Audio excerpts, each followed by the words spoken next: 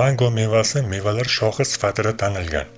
Mangolarning shirin ta'midan tashqari, ular sizning sog'lig'ingizni ta'minlaydigan vitaminlar, minerallar va antioksidantlarning ko'pligini o'z ichiga oladi.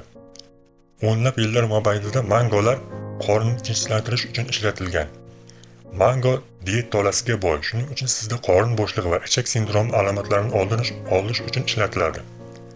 Oziq-ovqat tadqiqotlariga ko'ra, diyet tolasi ayrim saraton va yurak-qon tomir kasalliklarini o'z ichiga olgan degenerativ kasalliklarni bartaraf etishga ijobiy ta'sir ko'rsatadi.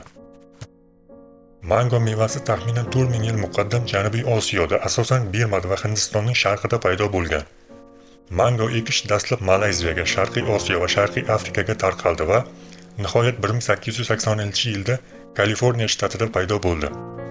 Ular Portugal o'rganuvchilari tomonidan Afrika va Braziliyaga, 19-asrda esa Gavayi va Florida shaharlariga mango yetishtirish boshlandi.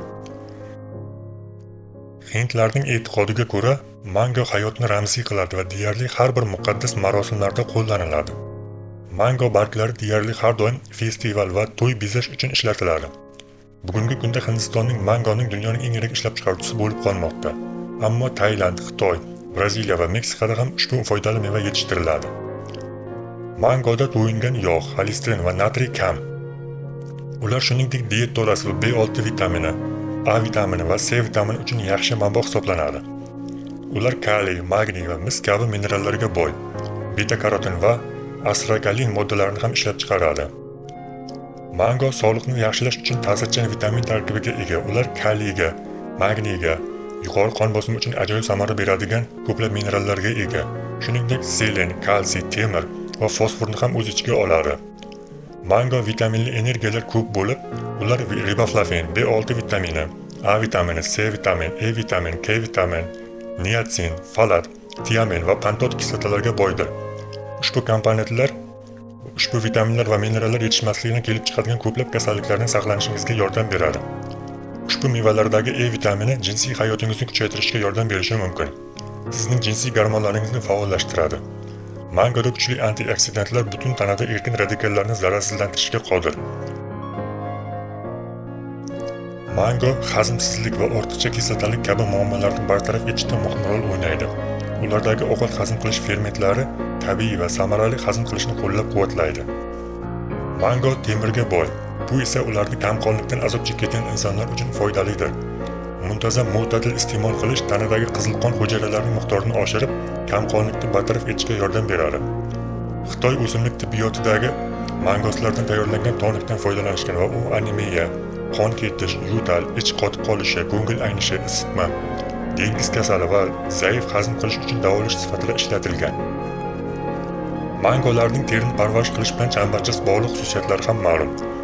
Yuzingizda sog'lom nurni keltirib chiqarishdan tashqari, ular terining rangini yengillashtirishga yordam beradi.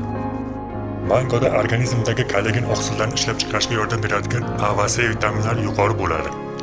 Kollagen qon tomirlarini va organizmning biriktiruvchi to'qimalarini himoya qilishga yordam beradi. Shu bilan tabiiy qarish jarayoni sekinlashadi. Shu sababli mangolarni qarishga qarshi oziq-ovqat deb ham atash mumkin. Mangoda ko'p miqdordagi vitamin B6 mavjud.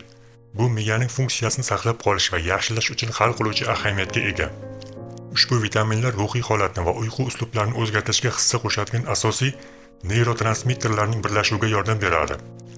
Tabiiyki, bu vitaminning katta miqdorini ta'minlaydi. Bundan tashqari, ko'p miqdorda yon ta'siri bo'lgan dorivor preparatlardan salbiy ta'sirini bartaraf etadi.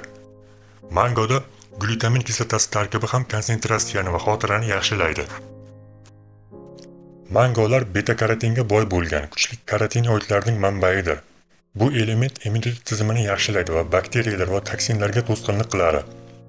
Beta-karotin tananing ichki qismida A vitaminidan hosil bo'ladi.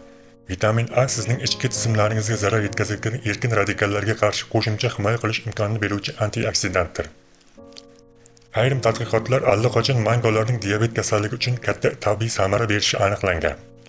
Hozirgi kunda mango barglaridan diabet kasalligini davolashda ham foydali ekanligi ko'rsatilmoqda.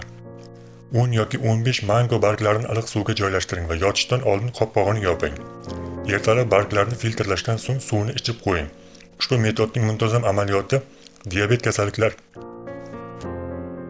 qon shakar saviyasini boshqarishda ijobiy natijalar ko'rsatgan. Pishgan mangolarni muzlatgichda taxminan 2 hafta davomida saqlab qo'yishingiz mumkin.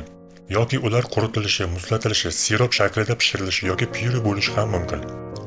Tijorat bozorida ularni konserva, yangi va quritilgan shakllarda xarid qilishingiz mumkin. Agar quruq mango sotib olsangiz, ularni reseptga qo'yishdan oldin 4 soat davomida iliq suvda qaynatib qo'ying. 2016-yilda dunyo miqyosida mango ishlab chiqarilishi 46,5 million tonna bo'lib, Hindiston tomonidan dunyo miqyosida 40% ko'rsatkich bilan belgilangan. Xitoy va Tailand keyingi yirik ishlab chiqaruvchilar edi.